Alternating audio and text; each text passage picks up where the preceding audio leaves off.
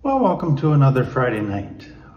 I want to go a little bit further in our Healing from Complex Trauma and Understanding Trauma series and talk about the Polyvagal Theory. Now, about the last 5 to 10 years, this has become a very popular theory. And so there's just tons of information available on the internet if you want to learn more about it. What I have found, though, is in working with clients on a daily basis is that for many people coming into recovery, it's still a very new concept. They're not familiar with it. And so I thought I would do a talk about it and just give you an overview in understanding this very important bit of research that has come out through the work of Dr. Stephen Porges. He began in 1994 in the Brain Body Center at the University of Illinois. And he's done massive amounts of research that have been joined by others and has written a book called The Polyvagal Theory. And it has become really a new way of understanding at a deeper level how our central nervous system operates. And I've talked in the past about our central nervous system and how trauma affects it. And so today we're going to review a little bit of that, but go deeper into understanding the vagus nerve and really the 3 states of vagal states, they call them. And I hope it will be helpful. If this is already familiar to you, my apologies, but for those that this is new, I hope it will be very helpful. So let's begin with just understanding the vagus nerve. So what they have found is the vagus nerve is the biggest nerve in the body. And you can see in the diagram that it basically goes from the brain stem right through to all of the organs of the body. And it goes right kind of down the spinal column and then branches out into touching each of the organs of the body. The word vagus comes from the Latin word, which means wandering. And so it's just this nerve that wanders from the brain stem down to all of the different parts of the body and communicates with them. And what they found is that only mammals have the vagus nerve. It's not in reptiles, it's only in mammals. The next thing that's important to understand is that there's 2 sides to that. To the vagus nerve. There's the front or the ventral vagus nerve, and there's the back or the dorsal. The ventral is, the front part is the newer part, and it is myelinated. So it's covered with this sheath, and so it makes it a faster part of the nerve, and it's newer, and so it's developed later in kind of human evolution terms. And it's known as the social engagement system. And it's the part that's above the diaphragm. The dorsal or the back part is the older part. It's not myelinated. It's older and slower, and it's below the diaphragm. So those are the front and back, the 2 parts of this vagus nerve. I think one of the best ways to understand the vagus nerve is to see it as basically this super information highway. And it receives tons of information on this highway, but it also sends out tons of information. Just from the 5 senses, the vagus nerve is receiving 11 million bits of information a second. And I show you a graph there that shows how much is coming from the eyes, from touch, from ears, smell, and taste. So it's a super highway. It is just processing information beyond what we can really even comprehend. The vagus nerve, and I'm putting this in really kind of layman's terms, but it has 3 main roles. The first one is to sense danger. And so that is stress, obvious danger to my physical health, and sickness. So it's sensing danger. Secondly, based on what it's sensing, it then turns on 3 systems. one of three systems, and that's a big part of its job. And then if it turns on the systems that are designed to protect, so fight, flight, or the freeze, the next part of the job is how to get you back to the healthy system. And so it's like a horse that has been spooked and it is gone into fight, flight, it is running away crazy. The vagus nerve is like the reins on a horse where you pull it back down to calm it and soothe it and get it to regulate itself again. So those are the three main functions of the vagus nerve. So let me give you three ways that we perceive danger, and the vagus nerve is involved in these. So the first is what we all are familiar with called perception. And so it's the using our five senses to perceive what is going on in our environment around us. And then we have interoception, and that's the built-in system that determines what's going on inside of us, in our body. So it's collecting information from our heart, from our breathing, from our hunger, our bladder, our bowels, all of it. It's picking up all of these internal signals to tell how my body is doing. And so if it's feeling lack of oxygen, then it picks up on that and increases my breathing, increases my heartbeat. All of that is interoception. So you can see that's a huge system. But then there's the third, and this is a key one with the vagus nerve, and that's what we call neuroception. So perception, it is perceiving with the five senses. Neuroception is sensing beyond the five senses whether there's danger or not, whether this is safe or life-threatening or dangerous. So perception is based on the five senses and cognitive thought. Neuroception works beyond conscious awareness, and that's the key piece to understand. It's the sixth sense. It's our gut. It's what picks up stuff that our five senses don't pick up. So let me give you an example. I work with many people that grew up in homes where there was no violence, no abuse, but yet something wasn't safe. They sensed it as a child. What was that? Well, maybe there was just this undercurrent of anger between mom and dad that they never saw them fight in front of the kids. They always did it in their bedroom at night. But the child sensed. That's neuroception. And so it's so important to understand neuroception when it comes to complex trauma. Because for a lot of people with complex trauma, they go, I didn't have any big trauma. I didn't have any abuse. No, but your neuroception was picking up something is not safe here.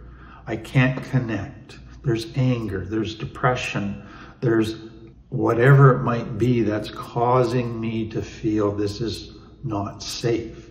And so that becomes such an important part of understanding the vagus nerve, is this neuroception piece. So the front part, the ventral side, is focusing on safety cues. That's what it's picking up. The dorsal side, it's focusing on how to respond to those cues. So if it's picking up safety, then the dorsal side says, okay, we're going to go to this system. If it's picking up danger, then it says we're going to go to one of these two systems. And so that's how it's working together. So that leads us to the three states of the nervous system, so the three polyvagal states. So we've talked in the past and did a talk on our sympathetic nervous system and our parasympathetic nervous system as being the two parts of our nervous system. So our sympathetic nervous system is our energy part for work, for productivity, for safety, for survival. All of that is the go, go, go. Then you have the balancing part, which is the parasympathetic, which is for rest, for rejuvenation, for healing, and restoring the body and all the systems. And so those are designed to work in balance, that you work hard, then you rest, and then your body can heal, and then you can repeat the next day. So those Polyvagal now takes that and expands on it, which to me gives you even more help. So Deb Dana, who's done a lot of research along with Steve Porges on this whole theory, has come up with what is known as the polyvagal ladder.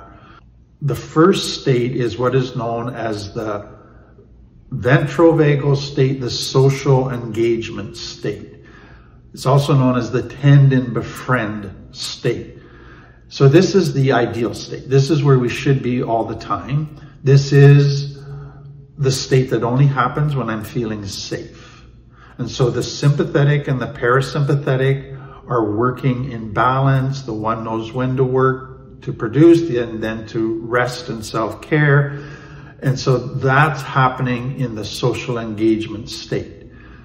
Key points to understand is it's only when I'm in the social engagement state, when I'm feeling safe, that I am able to connect with others and that I feel true happiness at a deep level.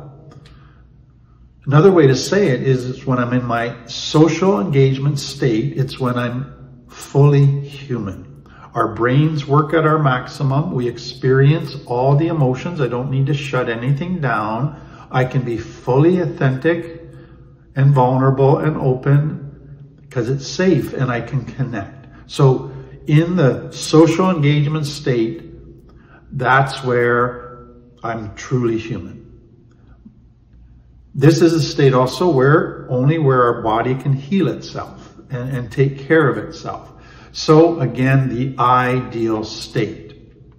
But if you look at the ladder, the question becomes, what happens if my neuroception, perception, interoception pick up danger?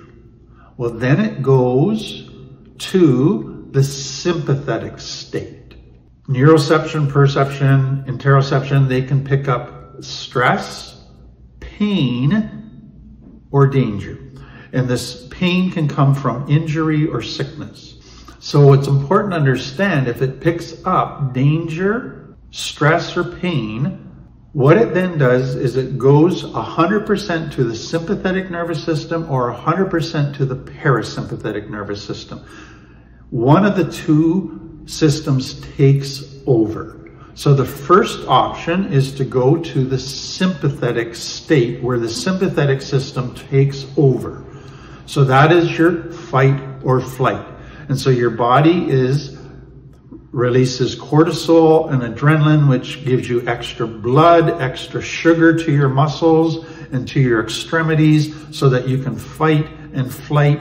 Your heart and blood pressure increase, your breathing increases, your salivation, your digestion, your immune system all decrease.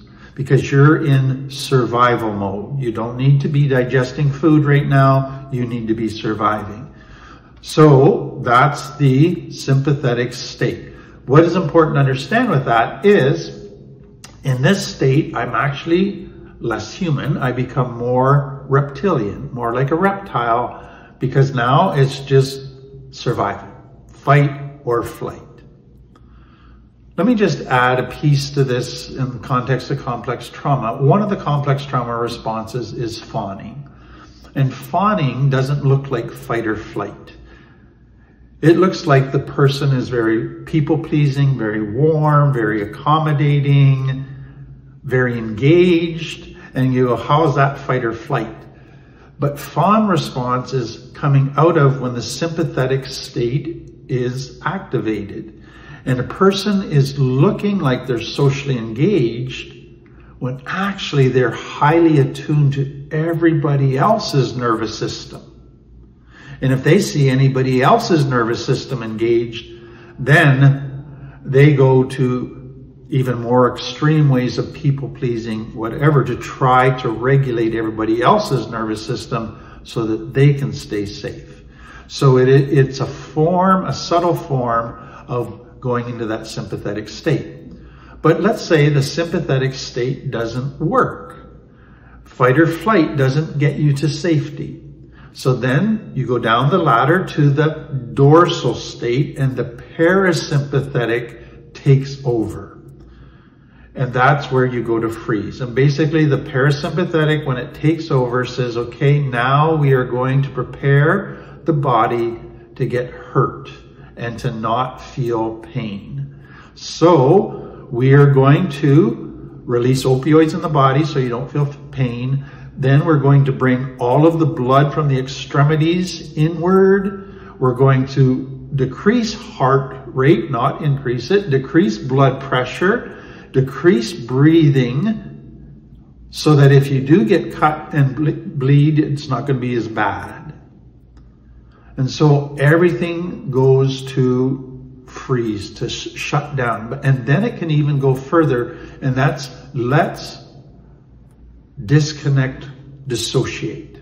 So we can't fix the external world. Let's retreat into an internal world where we can be safe.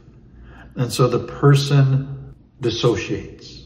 So that is when the parasympathetic takes over, and depression can also play a role in this in helping shut everything down. So once again, you can see that the person has become less human and has gone into this reptilian state. So that's an overview of the polyvagal theory, the vagus nerve, the 3 vagal states, and how it all works. And it's all around that vagus nerve sensing danger or safety and then deciding where to go. Let me bring in complex trauma, because that's what we do. We want to understand, how does complex trauma affect whatever we're talking about. So, as you probably have already figured out, a person in complex trauma is in their neuroception, or their perception is constantly sensing danger. So they are constantly in either their sympathetic state or their dorsal vagal state. They're rarely in their social engagement system, in their ventral vagal state. So they're rarely in a state of health. They're always in fight or flight, or if that's not working, in freeze, the dorsal state. The parasympathetic has taken over and is shutting you down.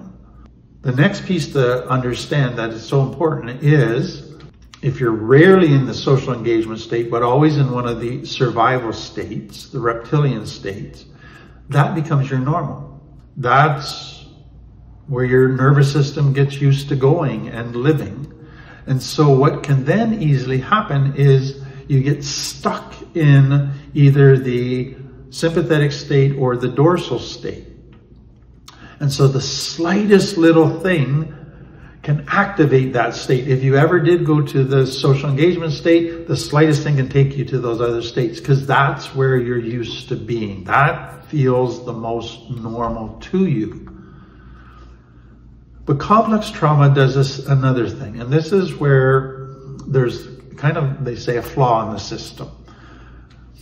If you can think of a person who grows up in danger, so their neuroception is always sensing something's not safe here, so they're constantly going to either their sympathetic or their dorsal state, they get to a point where their brain says, we're always in danger, so every situation we go into now, let's just assume danger.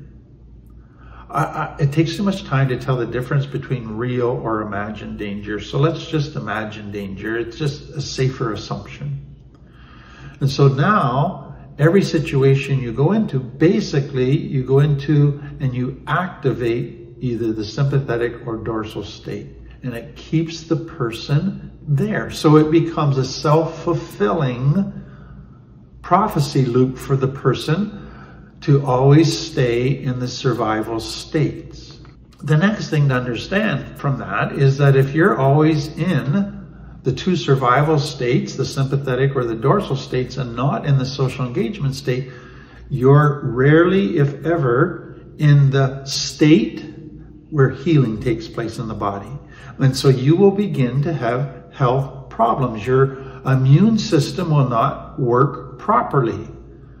And so your heart's going too much, your blood pressure's up, your digestion's affected negatively. And so those can all begin to have health problems for a person. And so, again, when you get this whole three states out of balance and they're not working the way they're designed to work, as far as health, you're going to have health problems. Another thing to understand is when a person goes to the dorsal state, so the fight or flight's not working, but they have to go to that freeze, one of the things that the body does is it releases inflammation. And that's going to protect the body from harmful invaders. But now you've got things swelling up. And so it's interesting that many people today who come out of complex trauma have inflammation type disorders. And it's because of that whole system that's been working inside of them because of complex trauma. The next piece is it messes up mental health. So when a person is in their sympathetic state all the time, that leads to anxiety issues. When they're in their dorsal state all the time, that leads to depression issues. And if they're kind of back and forth between those two systems, depression and anxiety become a part of their life. And so it messes up your health, causes this inflammation stuff, and then it affects your mental health. I want to add a piece here that I think is really important to understand. A lot of people that I work with, when they come into recovery, they start hearing all the time that you need to develop healthy self-care. You need to learn to get into your parasympathetic, into your social engagement system, and rest and restore your body, and take care of yourself, and meet your 12 needs. All of those things become very important. What I have found is for many people where their brain goes when they hear self-care is something that actually looks like going into their dorsal state, into freeze mode, into veg mode, into sitting on the couch all day and doing nothing, into just pampering themselves with self kind of indulgent, empty activity stuff. So here's the key piece to understand. The social engagement state, where true health and healing and restoration takes place, has to have connection. Connection to self, connection to somebody else who's safe. That is always got to be an element of self-care. And so a lot of people coming out of complex trauma, when they think of self-care, they just want to do it all by themselves and just kind of go to zombie. What they have to realize is no, true self-care includes a lot of that kind of zombie activity, but it also has to include connection. And so for many people, their definition of self-care ends up not being good self-care. It ends up just being going back to their dorsal state. Let me take you to the next piece of this. A lot of interest in the polyvagal theory today is around trauma. And can we use polyvagal theory to help people heal from trauma? And what we're finding out is yes. And it's really on a couple levels. So the first level is polyvagal theory shows us so much that I need to be in the social engagement system to be healthy. And that means I need a balance between sympathetic and parasympathetic nervous systems, between work and rest, between self-care and productivity. All of that is so important and has been reinforced by polyvagal theory. But then there's the second thing, and it's got two parts to it. So the first is when you're three states, because of your vagus nerve constantly being stimulated of danger, your three states have been out of whack. You've always been in the sympathetic or dorsal states. You have to retrain your whole vagus nerve and polyvagal system to be healthy, because your normal is not a healthy vagal system normal. And so we're going to talk about how to do that. The next one, remember we talked about that horse that gets spooked and then it goes crazy. So it's what's going to happen in recovery is you're still going to get triggered by danger, and you're going to go to your sympathetic or dorsal, and you're going to dysregulate. And so the question becomes, how do you get regulated again and get back to your social engagement system? The vagus nerve can play a role in that. And that is an important thing to learn, is kind of how do I put the reins on that and return to that healthy state? And the more quickly I can do it, the better. And so that's what all of this is, helping people with trauma find ways of healing. So let me get into ways to retrain our vagus nerve. Bottom line is there's no quick fix here. A lot of people are hearing this and going, oh, maybe there's a magic quick fix where I can just do this and my vagus nerve will get fixed overnight. No, this is a retraining process. So here are the components of what your vagus nerve needs to be able to reside in your social engagement system in that healthy state. Number one, you need safe people and trust. You have to be able to trust, and you have to have safe people that you can trust. Absolutely essential. Now that is so difficult for people from complex trauma. That's going to be something you have to gradually relearn how to do, because you've had all your trust violated. Secondly, you have to connect regularly. And I would say pretty much daily with safe people at a deep level. Not just superficial connection, though some of that is good and important, but some real heart-to-heart deep connection. That is such an important part in your vagus nerve, or we call it vagal tone, becoming healthier. So you think of muscle tone, you want healthy muscle tone. We're working toward healthy vagal tone. So the next piece to that is you have to be able to set boundaries with unhealthy people who are going to keep triggering the vagus nerve to go to sympathetic or dorsal systems. So boundaries and enforcing boundaries to make sure I'm safe becomes a necessary skill. Then I need to find a calm center in myself. I need to be able to ground myself and get grounded internally so that there's a calmness internally. Doesn't matter what's going on in my external world, I can get to a calm place internally. And so that's learning to meet my 12 needs. That's learning to be present to myself. That's learning to connect with myself.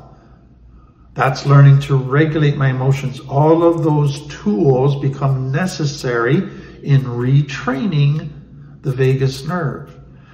Then I need mindfulness, where I, on a regular basis, daily, connect to myself during the day to see how am I doing. And then self-compassion. Such an important piece in retraining the whole vagal system. I can't have that strong inner critic constantly putting myself down, berating myself, beating myself up for every little failure. I need self-compassion. And so another way to say that is the vagus nerve picks up whether other people are safe, but it also picks up, am I safe with myself? Do I have compassion towards myself? Another thing they have found is when your complex trauma messes up the whole vagal system, what you begin noticing and obsessing about and focusing on is negative. And so what they're finding is gratitude has a wonderful way of helping to retrain your vagal system back to a healthy state. So learning gratitude. The next one is what is called attention control. So if you can imagine somebody who's in constant danger, it affects your attention in two ways. Number one, you obsess about danger and that gets all your attention. That's all you can think about. Or you have ADHD. You can't focus on anything. You're just bouncing constantly from one thing to another, trying to make sure you're still safe. And so what they have found is we have to retrain people to give more and more attention for longer and longer periods of time to the right things. So they're not obsessing on negative and they're not bouncing all over. But because they've been doing that for so long, we have to retrain the whole attention system. And so that becomes such an important thing. So what happens, the attention system works on three basic networks. So alertness, and then orientation. So I get information about what's going on, and then executive control. I make a decision about what to do. And so if you think of when you perceive a threat, you're on alert. There's danger. You quickly gather information about society, about what's going on around you, and then you make a decision, okay? What hinders your ability to stay focused on the right stuff today? Well, think about it. If you have unresolved conflict, unresolved stress in your life, unresolved pain, it gets really hard to concentrate because your mind keeps going to those unresolved things and we keep thinking about it. Okay? What else?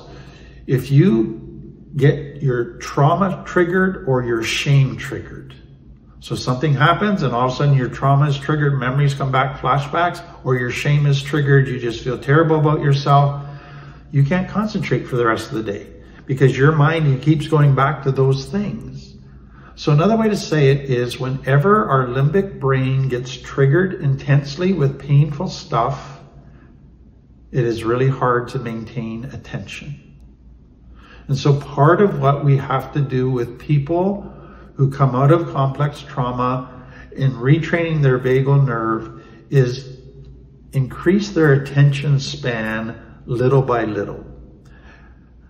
Helping them not to feed obsessive thoughts about what's not healthy or helpful, and how to build growing attention focus time. You think of a child often when they go through something and they process it, they talk about it for about a minute and that's it. They go on to something else. And so you gradually get them to talk longer and longer about it. And so that is what is happening in this attention control. The next thing, and we're going to touch on it just in a bit, but I'm going to do another talk on it later, and that is what they're finding is somatic therapy, somatic awareness, and that's so what's going on in your body is very helpful in helping your vagus system get restored and retrained. So there's two ways to come at retraining, and just to kind of say it in different words. Number one is what we call top-down approaches. And so that is the brain works bottom up. So when you process any information, it goes through your brainstem, then it goes into your limbic brain, and then finally to your cortex, the top of your brain. And so top-down approaches are you teach your cortex facts, awareness, information. You teach them new tools that were going to help them handle situations, what healthy looks like. And so all of those tools and all of that learning, that's called top-down approaches. And those are extremely useful. That's what we do much of in our LIFT program. But there's dialectical behavior therapy, cognitive behavioral therapy, now CPT, which is cognitive processing therapy, schema therapy, psychoanalysis, psychodynamic therapy, top-down approaches. All of those are so important in helping your vagus system get retrained and get healthy. But what most people realize is if they get triggered very intensely, a lot of those things don't work, because your brain goes to your brain stem and your limbic brain. It doesn't get to the cortex. And so you're acting out of your brain stem and your limbic brain, not out of your cortex. So it's like you forgot everything you learned. And so that's why you need bottom-up approaches. And this is such an important part in learning to retrain and help your vagus system. So bottom-up approaches are things that you do with your body that help your brain stem and limbic brain calm down. So you can think of soothing a baby. So a baby is upset, it's crying, it is panicking, it is in its brain stem, it is the limbic brain. What helps that baby to calm down? Well, you don't use a top-down approach, you use the bottom-up. So mom rocks it, soothes it. But here's what I want you to see. Remember that what brings in that social engagement system, that healthy system? Connection. So the baby looks in mom's eyes. The baby feels mom's skin, mom rubbing the back, mom patting it. There is a connection to mom, and that helps calm the baby down. Basically, that soothes the brain stem and the limbic brain. But connection is a key piece of that. But then there's extra physical things that help with that. And so those are the bottom-up somatic things. So here are some, and there's quite a few, that they're finding are very, very helpful in retraining your vagal systems.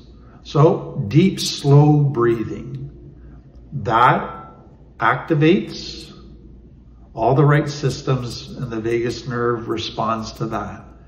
Yoga. Dr. Stephen Porges has just done an article on the research now that's showing how yoga helps the whole vagus system. Meditation. And part of meditation for some people is visualization. So they're able to visualize going to a safe spot, maybe a spot that was a safe place in childhood, or going to a safe person and getting a hug. Whatever, visualizing safety, visualizing calmness, sitting by the ocean, sitting on a mountain peak, looking out at the sun going down. All of those things become very, very important. They're also finding that regular walking, regular exercise are very good in retraining the vagus system. Martial arts, also excellent in helping the vagus system. And then there's EMDR, so eye movement desensitization, reprocessing, where you move your eyes back and forth as you think about different things, but only do this with a professional, a therapist. That helps in reprocessing the trauma, and that helps the vagus system. Brain spotting is part of that, but it's kind of where you look at one spot, which once you find that spot, it somehow activates certain things, memories, and then you can reprocess them. The next bottom-up approach is a whole bunch of different therapies. So art therapy, drama therapy, dance therapy, pet therapy, equine therapy, all of those they're finding have a wonderful effect on the vagus nerve. Music therapy, they're finding that when you hum or chant or sing or even gargle, that has a positive effect on your vagus nerve. Laughter, deep belly laughter, has a wonderful effect on the polyvagal system. Another one that's interesting is cold water. So it's cold ice packs or an ice bath or putting your face into ice cold water, and that triggers the dive reflex, and that calms the whole vagus system down. So that's another one. A long hug from somebody who's very safe, who's not using you, where there's no sexual connotations, that long hug helps the vagal nerve, the vagus nerve. True intimacy sex. So this is not just kind of that physical animal type sex where it's a physical thing. This is where you truly connect. And out of that deep, safe connection, the sexual experience, there's a positive effect on the vagus nerve. Connecting with nature, another very positive. Just sitting very quietly, positive. Massage therapy and reflexology. They're finding, again, stimulate the vagus nerve in very positive ways. And then to take that further, they're also finding what they call vagus nerve massage. So Sam Zand, a psychiatrist, says a gentle massage is a method of vagus nerve stimulation. Massage behind the ear, since a branch of the vagus nerve actually travels near that area. So additionally, gently tugging down on the ear also stimulates the vagus nerve. Also doing vagus nerve massage on the side of the neck where you can feel the pulse of your carotid artery. This can improve your vagal tone and instantly calm down an increased heart rate and panicky feelings. And then there's what they call vagus nerve tapping. So Giuliani Villani suggests gently drumming your thymus point or the midpoint of your chest, which is known as the happiness point. You can tap here with your pointer and index fingers for about 20 seconds or longer if it feels good, while focusing on your breath. Notice what happens. For me, I get more energized and focused. And then another thing that's helpful, progressive muscle relaxation. So this involves tensing and then releasing each muscle group or area of the body for a few seconds. Then you move to the next muscle group, tense and release that. And so start at one end of the body and go to the other end. So start with your face and then go down to your feet. This allows us to combine somatic mindfulness, relaxation breathing, and muscle tension relief to enhance the parasympathetic nervous drive. And then the other thing they're finding in kind of revitalizing and retraining the vagal systems are healthy eating, including probiotics, because part of the vagus nerve is sensing your gut, and omega-3 oils they find are helpful as well. And so this, as you can see, is still a growing field of research, but it is giving us just a clearer picture of the complexity of us as humans, how complex trauma messes up that beautiful, beautiful system, how we have to retrain it, and the practical tools to help us begin to retrain it. And so again, I think what I would say to people is you need both a top-down and a bottom-up approach. Learn the bottom-up stuff. It's wonderful. But you also have to get the top-down. You got to get the awareness. You got to get the education. You got to begin dealing with the shame, the different fears. Understand how all that affects you. And then as you begin to do both of those, your vagus system begins to heal and get retrained. So I hope that's helpful for you. It's such an important concept, such an important thing just to be aware of. Well, that's the end of our Friday night. Again,